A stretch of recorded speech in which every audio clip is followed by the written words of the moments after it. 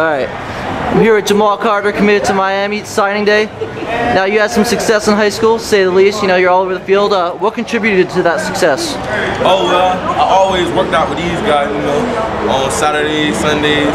On the days like that I got to work out, I always took these guys to work out with me.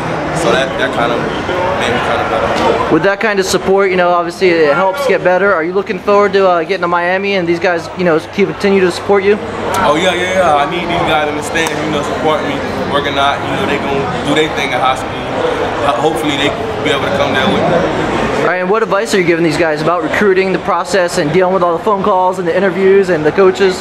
Just keep a good head. You know, don't get too big-headed. When you get big-headed, you start like not caring about your grades, and then when you get a chance to go there, you won't be able to go there because of your grades. So keep a good head. All right, let's talk about Miami's recruiting class. Obviously, you guys are here, Bill Campers, you know, doing your thing.